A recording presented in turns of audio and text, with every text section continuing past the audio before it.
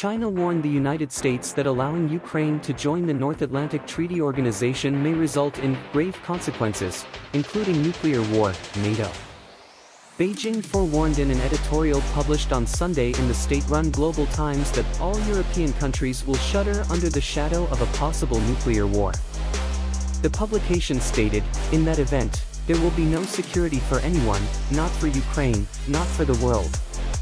Washington has repeatedly shown that the US is going in the opposite direction, fanning the fires of war, instead of pursuing agreements to end the conflict. Jake Sullivan, the national security advisor for the US, responded last week when asked about Zelensky's proposal to expedite Ukraine's membership in NATO, saying that it is not the proper time and that the application should be taken up at another time. China demanded that the Western alliance completely leave Eastern Europe.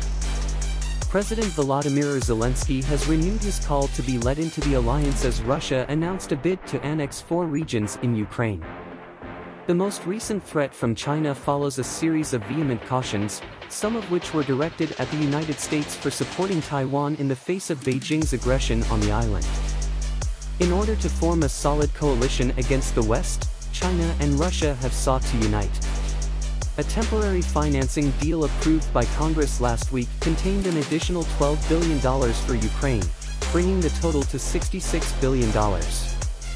Prior to the assault, Biden favored Ukraine's NATO applications. Since then, he has changed his position.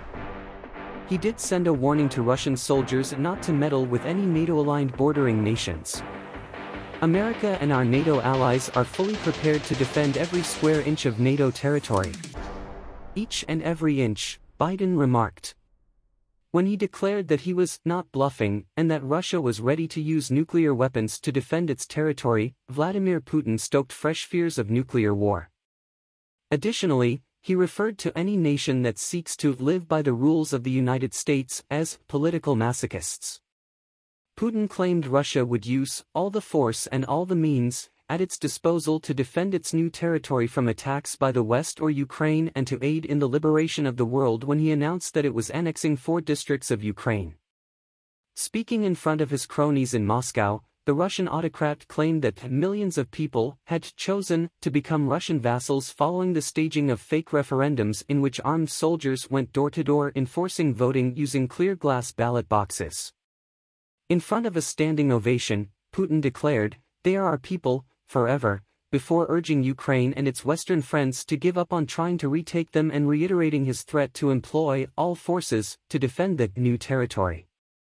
The West seeks to portray Russia as a colony and an oppressive society, he claimed.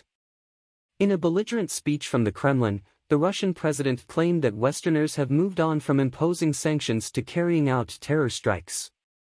He asserted that the endeavor by the West to sabotage the Nord Stream 1 and 2 pipelines was an effort to destroy the European energy infrastructure, and that those who profit from it have done it, without mentioning any particular nation.